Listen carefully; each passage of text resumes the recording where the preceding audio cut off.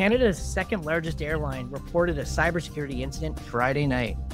Anubis ransomware adds file wiping function to increase destruction and pressure. Discord Vanity link hijack leads to malware delivery campaigns targeting crypto wallets. And Thursday's Google Cloud outage root cause tied to API quota misconfiguration. This is Cybersecurity Today, and I'm your host, David Shipley. Canadian airline WestJet is responding to a confirmed cybersecurity incident that disrupted access to its mobile app and internal systems. The Calgary-based company issued a public statement on social media late Friday evening, saying it was, quote, aware of a cybersecurity incident involving internal systems and the WestJet app, which has restricted access for several users, end quote. The airline says it activated its internal response team and is cooperating with law enforcement and Transport Canada to investigate the incident. In its statement, WestJet emphasized that it is expediting efforts to maintain the safety of its operations and working to safeguard sensitive data and personal information for both guests and employees. An update Saturday night clarified that the airline's flight operations remain safe and unaffected by the incident. At the time of this recording, WestJet has not released technical details regarding the attack vector or potential threat actors. There is also no public evidence linking this event to ransomware or other known campaigns yet.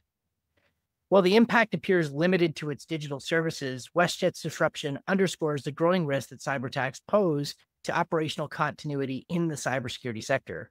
Aviation firms are attractive targets due to their reliance on real-time digital systems, their regulatory oversight, and the criticality of public trust.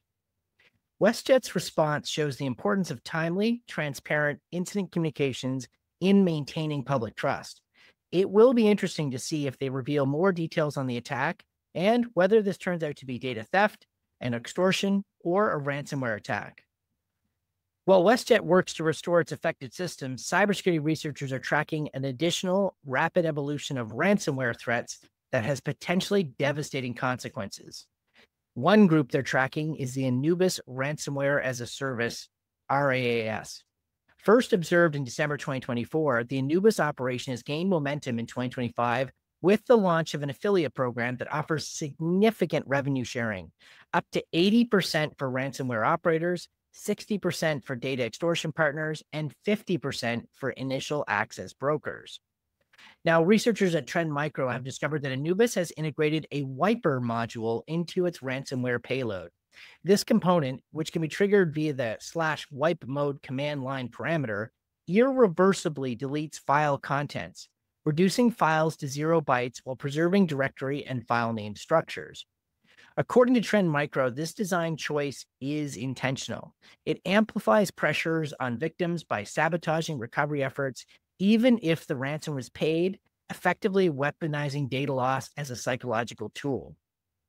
The command requires key-based authentication, suggesting attackers reserve it for high-value targets or stalled negotiations.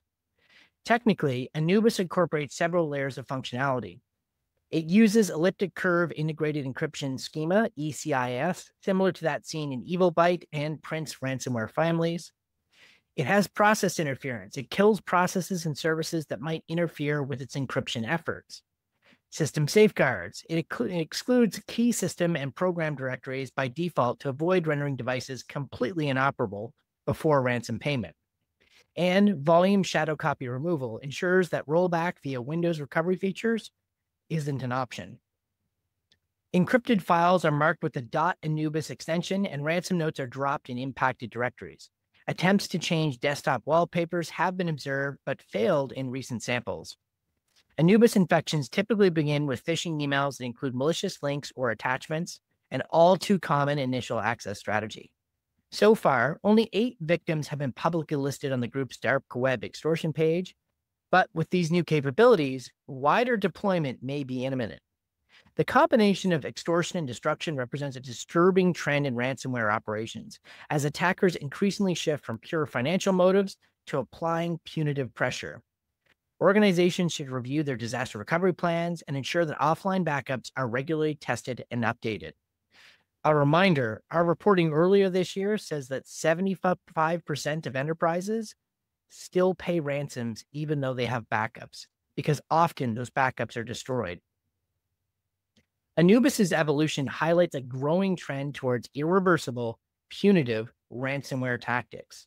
This marks a disturbing change in the evolution of ransomware. Let me explain. Ransomware 1.0 was all about encrypting the files.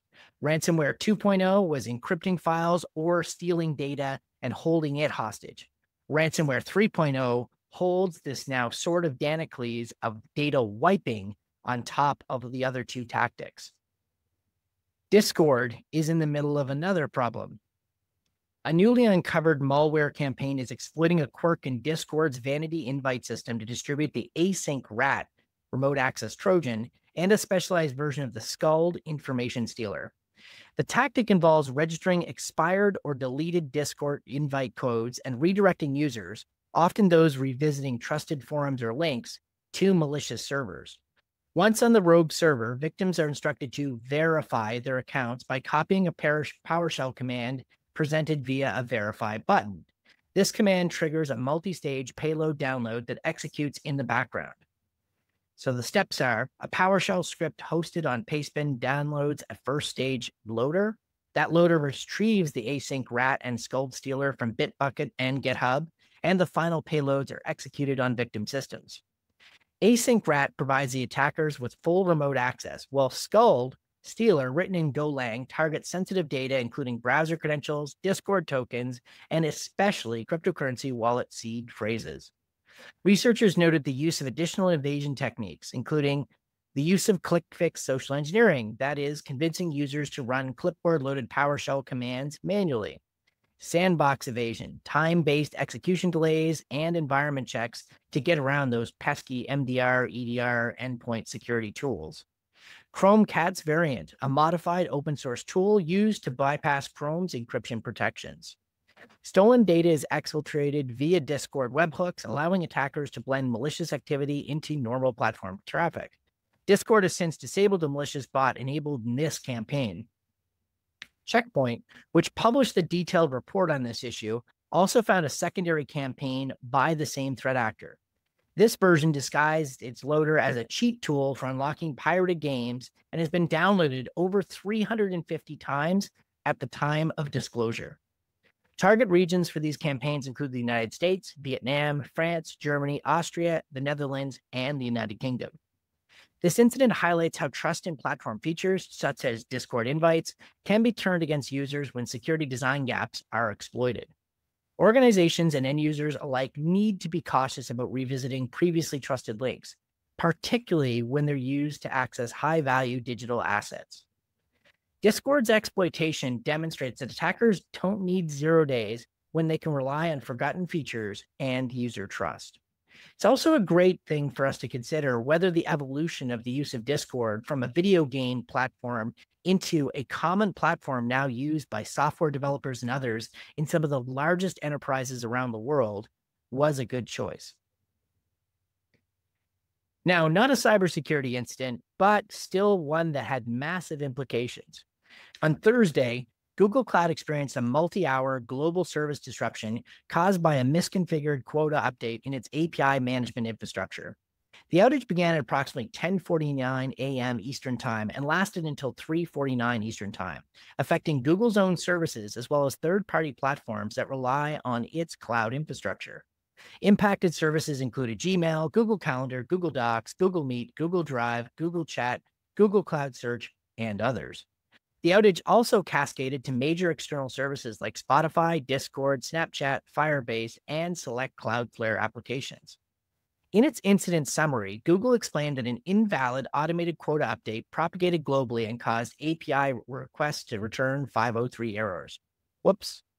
The system's failure to flag and isolate the error in time was attributed to inadequate testing and lack of effective error handling protocols. This brings back memories of CrowdStrike. Thank God it was resolved quickly. Recovery involved bypassing the offending quota check. While most regions recovered within 2 hours, the U.S. Central 1 region experienced extended delays due to overloaded policy databases.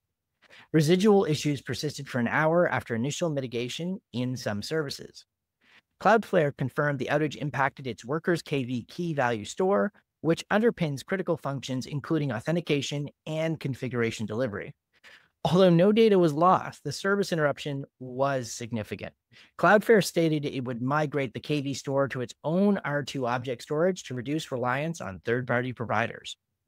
This incident is a stark reminder of the fragility of interconnected digital services. A single misconfiguration at the cloud infrastructure layer can ripple across dozens of dependent platforms, disrupting both consumer and business operations worldwide. And Google's cloud outage reveals how fragile the backbone of the internet can be when automation and oversight don't align. It also highlights why major cloud providers need to be regulated like we do for other critical infrastructure like banks, telecommunications, and more. That's it for today. Stay patched, stay skeptical, and yesterday was a good time to check your disaster recovery plan. Whether it's to protect you from destructive ransomware or major cloud provider outages, a good plan that's well tested is your best friend. We're always interested in your opinion, and you can contact us at editorial@technewsday.ca or leave a comment under the YouTube video. I've been your host, David Shipley, sitting in for Jim Love, who will be back on Wednesday. Thanks for listening.